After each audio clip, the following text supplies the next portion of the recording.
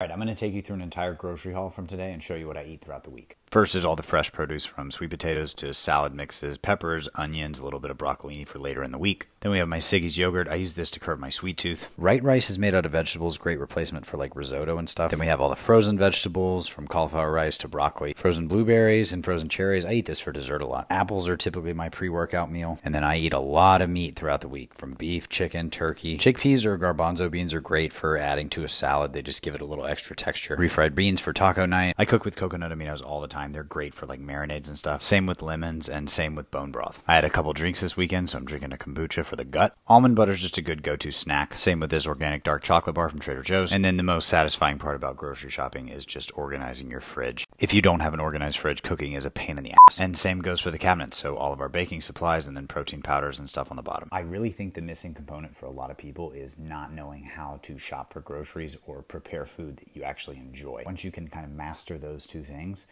your results will really start to show.